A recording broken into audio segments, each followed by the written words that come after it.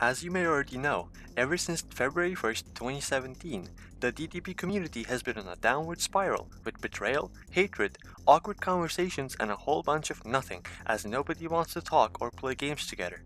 I feel like I wanted to do the inevitable early and save it from the pain it's gonna suffer before it dies. After 12 years of not managing to get any winnings, my grandfather won $6 quadrillion from a horse race he betted on. He gave me 50% of the winnings, and with it, I'll be moving into northern Syria, where I can live a peaceful and quiet life away from technology and its disgusting addictive merits.